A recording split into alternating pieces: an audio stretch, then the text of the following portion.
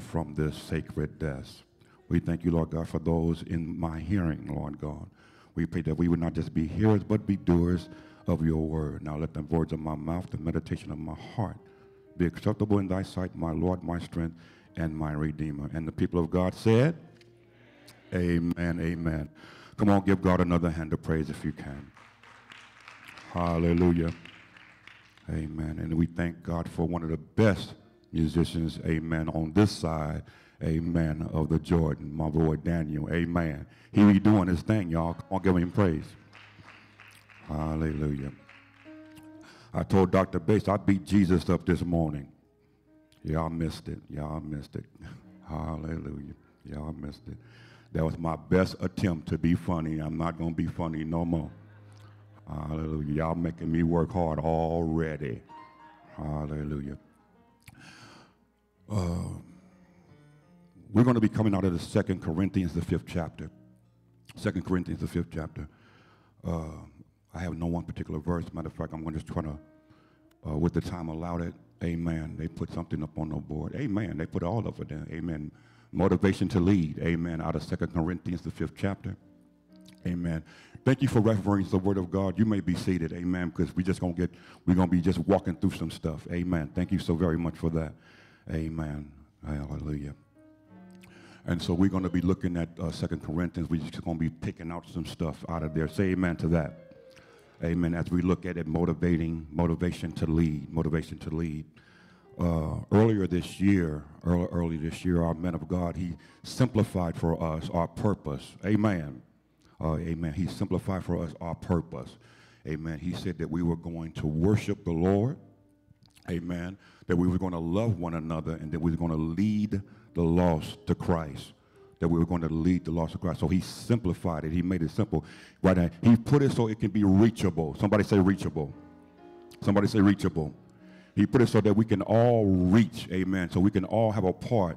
We can all have a productive part in the process, amen, of church growth, amen, and edifying and building up, amen. And so he made sure, so he put it reachable so we can all have a part in it. There's not one of those purposes that you cannot play a part in. Say amen to that. We can worship the true and living God. Isn't that right? I said, isn't that right? We can worship the true and living God. Matter of fact, the Word of God tells us, too, that we should worship because that's our reasonable service is to worship. And then, of course, as we are born-again believers and we are children of the loving God, we should love one another. Say amen to that. I say we should love one another, but we know we have issues in that area. Say amen to that. I said say amen to that. Amen. And the Word of God tells us that we should love one another, that they may know that we are His disciples. We love, that's how we love and how we treat one another. Say amen to this, you all. How we treat and respond to each other is signified to the world. And that's key right there, you all. It signifies to the world that we have something in common.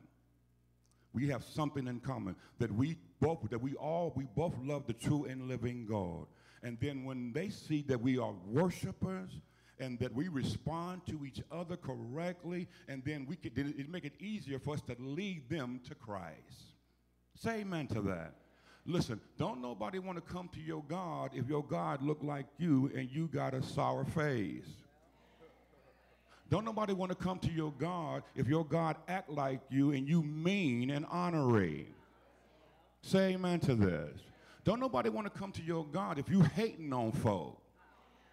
Amen. And now you testifying how good God is. You testifying that you love the true and living God, but you don't like nobody in the church.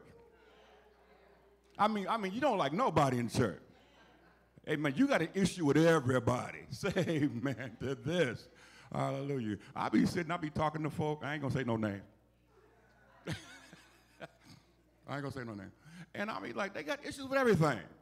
Hallelujah. How they put the toilet paper on the thing. I don't know. Long as it works. Say amen to that. Long as it works. Long as it works. And so how we respond is very crucial, you all, to leading people to Christ. And our man of God has done an incredible job this year. Amen. Just walking that thing out for us. Amen. Sharing us through the Word of God how we should worship. Sharing through the Word of God how we should love one another. Sharing through the Word of God how we should lead. Say amen to this. And so I want to kind of really touch on that just a little bit. That last one here, it says that I lead. Amen. I lead. So I want to just deal with my motivation to lead. What's my motivation to lead? Because some of us need to be motivated. Say amen to that. And so in 2 Corinthians, it's going to do that. It's going to do that. And I'm just going to start reading some of this in 2 Corinthians, the 5th chapter. Very familiar passage of Scripture. I'm quite sure you know it. It says, for we know that if our earthly house this tabernacle is dissolved, we have a building of God, a hand not made with hands, eternal in the heavens. For in this we groan earnestly, desiring to be clothed upon our house which is from heaven. If so be it, clothed, we shall not be found naked. Somebody say naked. For we that are in this tabernacle do groan, being burdened, not for what we are unclothed, but clothed upon mortality, mightily be swallowed up of life. For now he that has, watched this, wrought us, the same self thing is God, who also given unto us an earnest spirit. Somebody say an earnest spirit. Somebody say an earnest spirit. This earnest spirit is the Spirit of the living God, the Holy Spirit. Now watch this. One of my motivations, you all, is to be filled with the Spirit of the living God. Say amen to this. Now listen, if you are a born-again believer, that should be one of your motivations. That should be one of your desires, to be filled with the living God. Amen. Because if you're not filled with the living God, you're leaning on your own understanding. You're trusting your own ability. Matter of fact, the Word of God says, don't be drunk with wine, but be filled with the Holy Spirit. Because listen, when we're drunk with wine, when we're drunk with the things of the world, then we're being influenced by the world. And what we want to be, amen, is filled with the Holy Spirit, watch this, and be influenced by the Holy Spirit. Say amen to this. And so when I'm filled with the Holy Spirit, you all, I have this earnest desire to stay full. My motivation is to stay full. Somebody say stay full. Somebody say stay full. Now watch what it says in verse number 6. Therefore, we always have confidence knowing that while we are at home in the body, we are absent from the Lord. But watch this. We walk by faith and not by sight. We walk by faith and not by sight. We are confident, and I say willing, whether to be absent from the body is to be present with the Lord. And so watch this. My first motivation, you all, is to be in the presence of God. My second motivation, because being filled with the Holy Spirit really wasn't in my notes, but I saw that. I thought that was very important. And so my second motivation, you all, is to be in the presence of the living God. To be in the presence of the living God. And listen, and every believer should desire and be motivated to be in the presence of the living God. But there's a process, you all. There's a time and there's a period for that. Now, you all, we got to go through some stuff. And that's why the Word of God says, listen, we walk by faith and not by sight, because we are here and we got to go through some things, and so we got to groan through some things, we got to press through some things, you all. We're going to have some troubles down here, and so since I'm going to be down here for a minute, I need the help of the Holy Spirit. I need the help of the Holy Spirit, you all, to help me to walk by faith and not by sight. Say amen to this. Now watch this, you all. I don't deny what I see, but I'm not motivated by what I see. Oh, wait a minute. Let me say that again. I don't deny what I see. I don't deny what I'm going through, but I'm not motivated. Hallelujah. I'm not moved by what I'm going through. I'm not moved by what I see. I'm not moved by what I feel, because I walk by what? I say I walk by what? And not by what? Come on, give God another hand of praise right there, because that's good. Because that's my motivation, to be in the presence of God. To be in the presence of God. And then now watch this. My third motivation here is, watch this, is to be motivated because of future judgment. I'm motivated, first of all, by future judgment. Number one, I'm motivated to be filled with the Holy Spirit. Number two, I'm motivated to be in the presence of God. And now I'm motivated, you all, for future judgment. Look at verse number 9. It says, wherefore we labor, whether we be present or absent, that we may be acceptable unto him. Somebody say acceptable unto him. Somebody say, come on now, come on, y'all. Listen, I'm in the Bible, I'm in the Bible. Somebody say, be acceptable of him. In other words, watch this. One of my motivations, you all, is to be something that he recognizes. To be something that he recognizes. To be something that's well-pleasing to him. Say amen to this. Whether I labor in the body or absent, my motivation, you all, is to be well-pleasing, is to be something that God recognizes. Because I'm going through some stuff. Amen. There's other people identifying me with. There's some other people watching me. So I got to be careful, you all, that I make sure that my behavior is not uncomely. I got to make sure that I'm not acting like the world. Say amen to this. I said, say amen to this. And so I got to watch this. And so as I'm going through this, you all, I'm recognizing that I want to make sure as I go through, Walter, that, watch this, that God recognized me as one of his children. That God recognized me. I want to be acceptable, watch this, not unto man, but unto him. Because it was God who delivered me from a faith worse than death. Say amen to this. It was God through his son, amen, that gave me righteousness. Say amen to this, you all. It was God that saved my life, amen, and gave and freed me from the penalty of sin. And so since God did all that, I want to make sure that I'm well pleasing to him. I want to make sure that I'm acceptable to him. Somebody say acceptable. So now watch this. Verse number 10 says, for we all must, watch this, because we all must appear before the judgment seat of Christ. Listen, the reason why I need a good dose of act right, because I'm going to appear before him. And watch this, and I'm going to receive everything what I've done in my body, whether it be good or bad.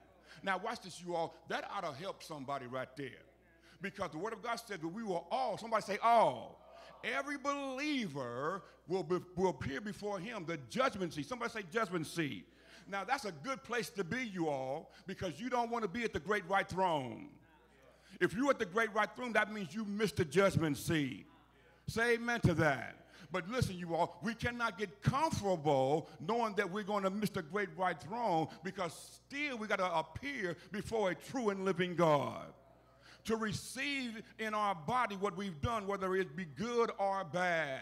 Somebody, listen, turn to your neighbor and say, are you ready to be judged? No, you're not. No, you're not. Ain't nobody ready to be judged. When you really look back over your life and you think it over, say amen to this. Matter of fact, just some stuff you did last night. Say amen to this. The attitude you came in here with this morning. Tell me that you ain't ready to be judged. But thank God this judgment is not into condemnation. Thank God for that. Come on, give God a hand of praise for that. That this judgment is not unto condemnation. Amen. But we're going to receive our just reward for what we have done in the body. So now watch what it says again, verse number 10. For we all will appear before the judgment seat of Christ, that everyone may receive the things done in his body according to what he has done, whether good or bad. Are you still here? Are you still here? Now watch verse 11, my motivation. Knowing therefore the terror of the Lord, we persuade men. Watch this. Knowing that, watch this, that there's going to be a great day of the Lord. Now, listen, not only are we going to be judged, but the entire world will be judged. Watch this. This ought to motivate us, you all. Watch this, my next motivation, to share. But listen, listen, I don't care. There's nobody in your life that you ought to want to see go to hell. Let me say that again. I said, there's nobody in your life you ought to see want to go to hell. When you know who our true and living God is, and knowing the terror or the reverence of God or the fear of God. Say amen to this. People say, I'm ready to stand before a true and living God. You really don't know what you're saying when you say that. Because everyone who came into the presence of this true and living God, they fell as dead men. And it wasn't until he gave them a word of comfort that they were able, amen, to stand in his presence. But we're going to watch this one day, you all, stand before his presence to receive judgment. But not only that, because we know the terror of the Lord, we got to be persuading men. We got to be leading those who have not accepted Jesus Christ as their Lord and their Savior. I say we ought to be leading those, you all. I say, come on, I say we should be leading those. There's people in your house who are not saved, and because you know that there's going to be a day of judgment, you know the terror of the Lord is coming, and while the blood is still running in both of your veins, you ought to be sharing with them the gospel of the true and living God. Can you tell your neighbor, are you motivated to share? Come on, tell your neighbor, are you motivated to share? Knowing therefore the terror of the Lord, we persuade man, but we are made manifest unto God. We are made manifest unto God. In other words, watch this. As we share the things of God, we are manifested unto God. And so watch this. It's not about us, but it's always about him. I said it's not about us, but it's always about him. Say amen to this. I said say amen to this. And so now we are manifested unto God. And I trust also made manifest into your consciousness. And so, in other words, watch this. As I'm sharing the message of salvation, I hope that you see that I'm a true child of God. I hope, watch this, as I'm sharing the gospel message, first of all, I hope I'm somebody that God recognizes. Because you know that there's going to be a whole bunch of people going to say, Lord, didn't we prophesy in your name? You know there's going to be a whole bunch of people say, well, didn't we cast out demons in your name? And he's going to say, report from me, you workers of iniquity. I never knew you. Man, that's a terrible day. I say that's a terrible day to do all this stuff and still miss heaven. To be doing all these things, quote, in the name of God, and God don't even recognize you or identify you as his own. Say amen to this. Because I think one of the problems in the church, we have a lot of secret saints. Undercover saints. Don't nobody know you saved. Matter of fact, you're not even sure you saved. You so undercover. Say amen to this. But if we're going to be successful and motivating and leading people to Christ, we got to be something that God recognizes, and then they got to be, watch this, the people who we're witnessing to should recognize that there's something different in us. Say amen to that. I say they got to recognize that there's something different in us. Our attitude should be different. Our demeanor should be different. Our behavior should be different. They should not question, hallelujah, that you're trying to lead them to Christ and question, are you a Christian too? Say amen to that. So now watch what the Word of God says. Watch what the Word of God. So as we go. And so my next motivation as we go down to verse number 14 is that we are motivated by the love of Christ. We're motivated by the love of Christ. For the love of Christ, watch what it does. It constrains us. Because of this judge, that if anyone died, then all are dead. Watch what it says. The love of God constrains, or somebody say constrains. The word of God, this word constrain means, watch this, it holds us together. It holds us together. It brings us, the love of God should be holding us together. Let me say that again. If we are going to be identified with the world, the love of God should be the one motivating factor that's holding us together, that's keeping us together. In other words, the love of God ought to be keeping us from being divided, because a house divided cannot stand. Say amen to this. It's not about just, and then also in the physical and the natural, but we're talking about spiritual, because we're talking about trying to lead other people to Christ. But even in the physical, the love of God ought to hold you together. You ought not be falling apart over everything. Say amen. You act like you're the only one going through some stuff. You're not the only one going through some stuff. But as a child of God, how we go through is significant and important. Say amen to that. We ought not be going through as if we have no hope. Say amen to this, you all. The love of God, it should constrain us. It ought to hold us together, you all, in every situation. Somebody say, hold yourself together. Somebody say, hold yourself together. And then as I go, as I move. So not only does it, the love of God constrains us and it holds us together. If one died, then all died. Watch this. I'm motivated, you all, to share the message. Verse number 17, we know it. Therefore, if any man be in Christ, he is a new creation. Somebody say new. Somebody say new. Because of the love of Christ that has constrained us, because that Christ died for all, because I've accepted what he has done for me on the cross, I have accepted that he has paid the price for the penalty of sin, and I have made that confession that the Lord Jesus, amen, and believe in my heart that God raised him from the dead, that I am now saved. Are y'all still here? Because I have made that confession, now I am a new creature. Now, I know back in the day we say, well, I looked at my hands, and my hands look new. No, your hands ain't new.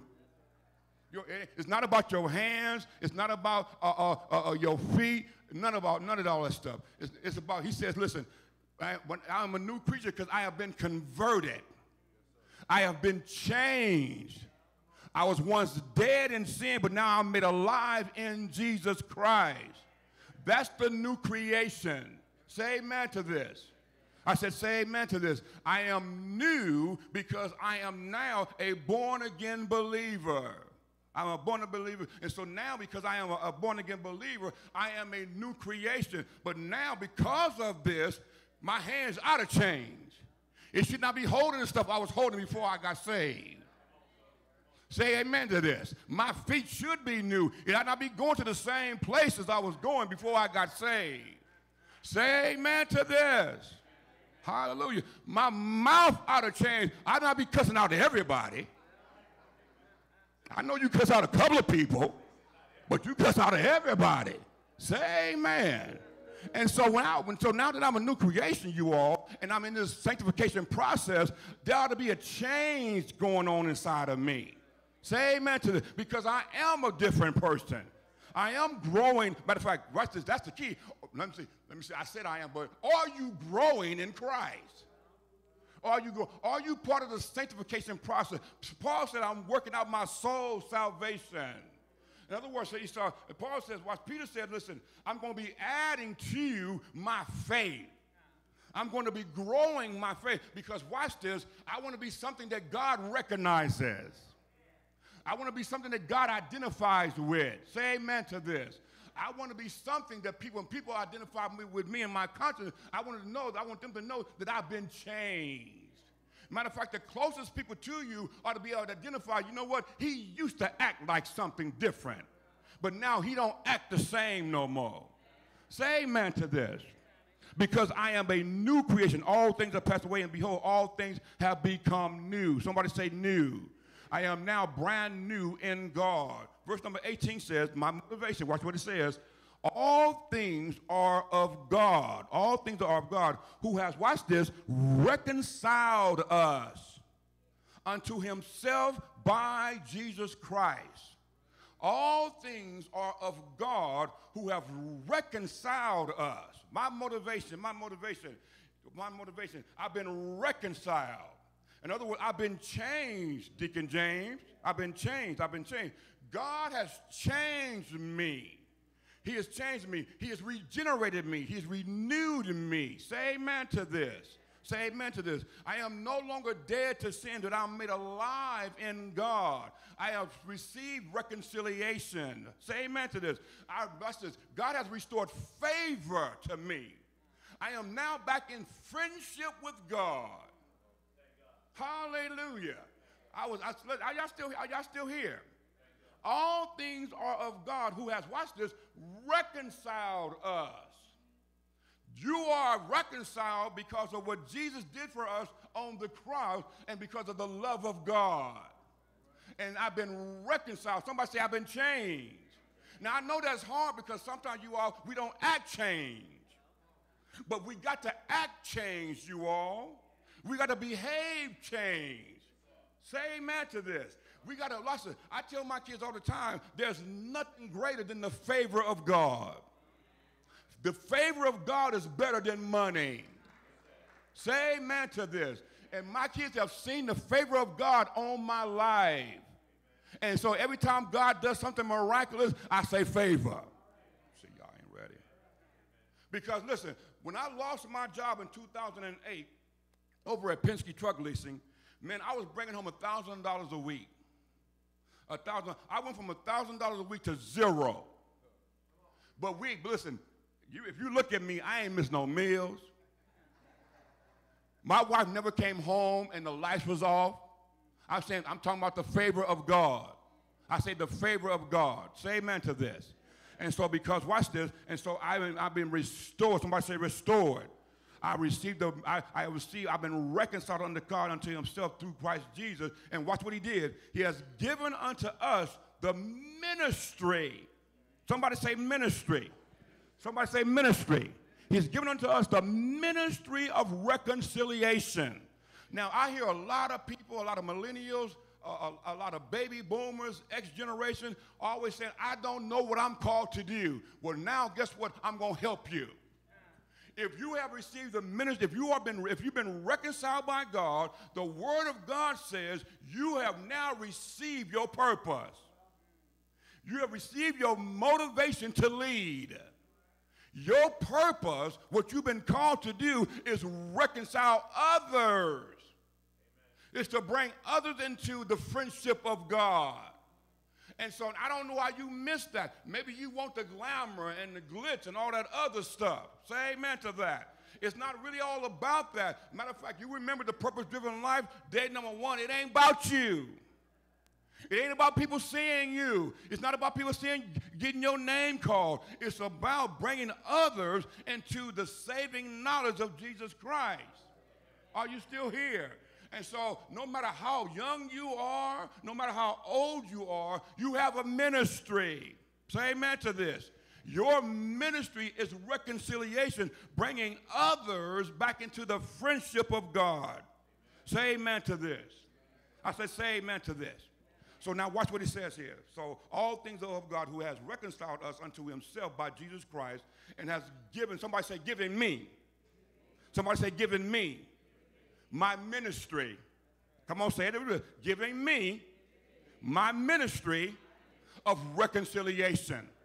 Now you know what you've been called to do. You've been called to reconcile, giving us the ministry of reconciliation. Watch what it says. Verse number 19. To with have God was in Christ, watch this, reconciling the world unto himself and not putting on their trespass unto them, and has committed unto us the words of reconciliation. Watch this. Let me read that again. To with God was in Christ, reconciling the world. Are y'all still here? For in the beginning was the Word, and the Word was with God, and the Word was God, and the Word was manifest. Say amen to this. So God was in Christ, reconciling the world unto himself, not putting their trespasses on them. In other words, watch this, not giving them what they deserve. I say not giving them what they deserve, because we all truly deserve to die. I said we all deserve to die. I said we all deserve to die. But God in Christ was not putting unto them their transgressions, their willful disobedience to God. He was not putting unto them their willful transgressions. But watch this, but unto them who has committed unto us the word, somebody say the words of reconciliation. And so watch this, you don't even need to know what to say. God has already given you what to say. God is telling you, what I'm telling you to tell to them is to be reconciled, is to be restored, is to be changed, is to accept Jesus Christ as your Lord and your Savior. You ain't got to get all deep. Say amen to this. You ain't got to get all deep. Matter of fact, it's a lot easier when you simplify this thing. We overcomplicate it. It's not that complicated. Listen, when you came to Christ, it wasn't complicated. So now why you want to complicate it? It's still simple. Tell your neighbor it's still simple. The words of reconciliation has not changed. My motivation that I am leading others to Christ, and God through the Holy Spirit will tell me what to say. Be reconciled. Can you say that word with me? Be reconciled. Be changed. Be restored. Receive the favor of God. Come back into friendship with God. Say amen to this. I said, say amen to this. So now watch what it says. Verse number 20. Now then, we are ambassadors for Christ. Now then, we are ambassadors for Christ. As though God did beseech you by us, we pray you in Christ's stead, be ye reconciled to God. I like this. It says we are God's representatives on earth. We are to represent God on earth, you all, as his representatives. And the word of God says, watch what it says.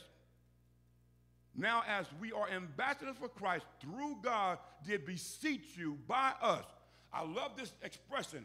It literally means that God is begging people through you to be reconciled. Wait a minute, let me say it again. We are ambassadors of God, and God has beseech others. And God is really saying, I'm begging people to be reconciled. I'm literally getting down on my hands and knees, begging people not to go to hell through you. Now watch this, you all. God cannot get down on his hands and knees if you ain't humble. If you're not in the position for God to use you. God wants to use you to beg people to come to Christ. Now, we beg for everything else. Say amen to this. You beg for time. You beg for money. Say amen to this. But we're not humble enough to get on our hands and knees so God can use us to beg people to come to Christ. What is your motivation? Why are you here? I heard a young preacher. I had to correct him one day, and he said, "Well, I come to Sunday service so I can lead people to Christ." Well, that ain't why you come to Sunday service. We don't come to Sunday service to lead people to Christ, although we do. We come to Sunday service to receive messages like this, to be instructed on how we should live, because this time is for the believer. It's an institutional hour. Somebody say institutional hour. It's a time for you to receive instruction on how you ought to live, on how you should, and what should be motivating you. Say amen to this. I say amen to this. To worship the true and living God, to be prepared to serve, to go back out into this world and beg people to come to Christ. But listen, it takes some effort on your part, because they got to know that your life been changed first. It takes some effort on your part. Listen, people believe the world, the church is a bunch of hypocrites. It's not because the church is a hypocrite, because you're a hypocrite. Because they're watching you say one thing and do another. They're watching your motivation. Say amen to this. We're motivated to go. We taking trips all over the world. Amen. We're going to Cancun and I ain't got nothing against all that. But it seems when I be on Facebook watching social media, your motivation is to be overindulgent in the things of the world. But that should not be your motivation as a born-again believer. Your motivation as a born-again believer is to be in position, you all, to lead the lost to Christ. And now, if you're going to all them places, please tell somebody about Jesus. Say amen, because y'all ain't going to stop going. Say amen. You still going to go, but as you go, remember your motivation is that you are an ambassador. And God is using you to lead others to Christ. Because Jamaicans, they need to come to Jesus too. Say amen. I said say amen. So now watch this as I close. And so now we then are ambassadors for Christ through God beseech you through us. We pray in Christ's stead, be ye reconciled. Our prayer, somebody say our prayer. Somebody say our prayer is that you be reconciled unto God. Now watch this, you all, because I remember I was reading in the book of John, the 17th chapter. And Jesus said, I don't pray for the world. I don't pray for the world. And Dr. Turner, you know, because we talked about this, that messed me up. And so for a long time, I was telling people, well, you can't be praying for unbelievers. You can't pray for unbelievers. Jesus said, you pray to me. You can't pray for unbelievers. And in some regard, that's somewhat true, but there's no contradiction in the Word of God. We just hear that I pray for you in Christ's stead, that you be reconciled. Now, prayer is action. Prayer is action. For the laborers, for the harvest is plenty, but the laborers are few. I think what we're getting in trouble is that you're praying for someone else to go when you should be going. Say amen to this. You're in the room with someone who needs to know Jesus. Instead of you telling them you're praying for them. But then you're not even letting them know you're praying. You're praying to yourself. Say amen to this. When we read this, it's communicating. Jesus, we're communicating. We're talking to them. And so we're going to that individual and say, listen, my prayer for you, Mr. James, that you be reconciled to God. And so what does it mean to be reconciled? To receive Jesus Christ as your personal Lord and Savior. Receive Jesus Christ as your personal Lord and Savior. Verse number 21, and I'm done. For he has made him to be sin. God made Jesus to be sin for us. For we know no sin, for who knew no sin, that we might be made the righteousness of God in him. Jesus did all that, went to the cross to give us the opportunity to be redeemed, reconciled back unto God. Now he expects us to take his work back into the world. Jesus is still at the right hand of the Father, making intercessory prayers for us, for the accuser who's always accusing the brother. When Jesus comes back, you all, it's to establish his kingdom. Amen. To take us up. You are responsible with the aid and the help of the Holy Spirit to do the work. Stop asking Jesus to do what he's asking you to do. Come on, give God a hand of praise. Come on, give him a hand of praise. Hallelujah. Did you get anything out of this word today?